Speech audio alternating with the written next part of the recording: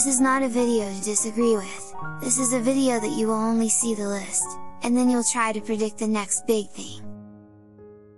So, here are 5 times GNOME 3 changed how we interact with our desktop.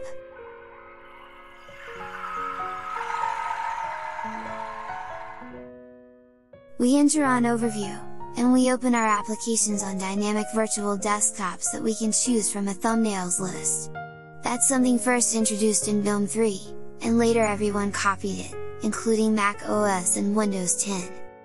That's also the primary way to switch windows in GNOME, similar to Android today, but it was made 10 years ago when Android was barely a thing.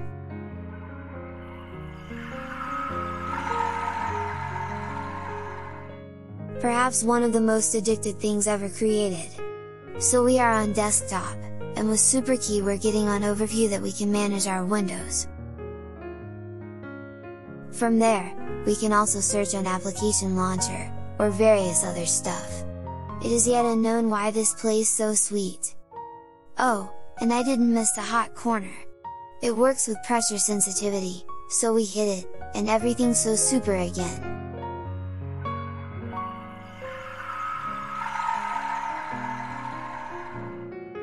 Very often people are complaining on Shell new releases, because there isn't an API and that breaks the extensions.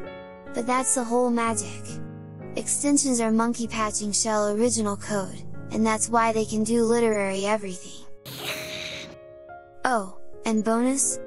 Shell and extensions are written in JavaScript, which makes it very fast to develop.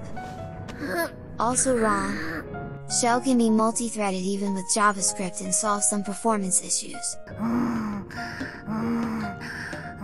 Bottom line?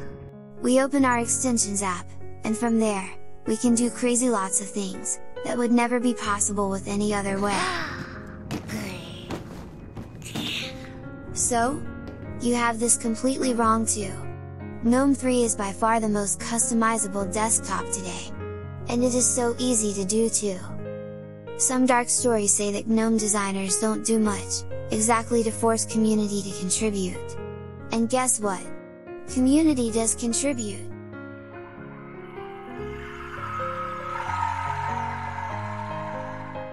It is very simple. In GNOME you can develop the worst app possible, and still looking so cute and innocent. Hi Rumon? Why my tablet pressure sensitivity doesn't work? Die. But it is still so cute, isn't it?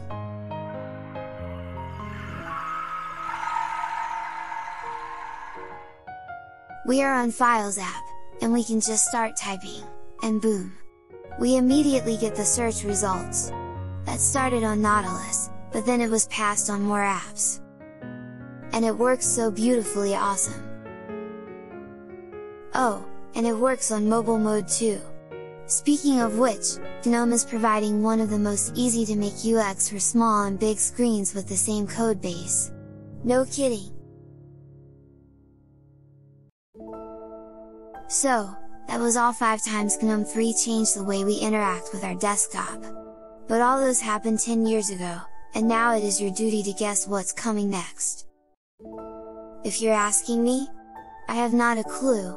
But the one thing I hope, and I wish for, is for the people in Linux communities to change.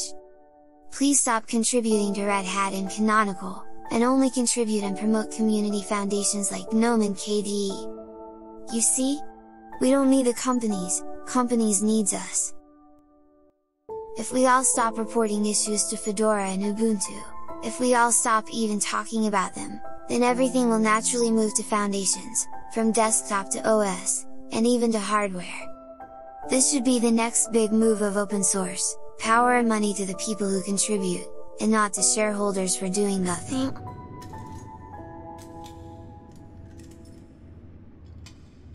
これは読めないな。